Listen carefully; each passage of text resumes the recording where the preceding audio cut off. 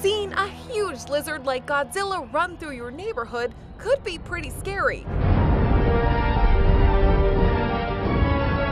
One of these, not so much. But a husband and wife apparently couldn't tell the difference between the lizards and an alligator. The Florida couple called a gator handler when they saw the little guy on their porch. But when the experts showed up looking for a beast, the pair pointed to this 7-inch lizard instead.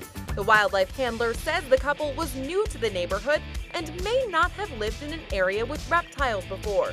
Either way, it's probably better than having this guy at your door.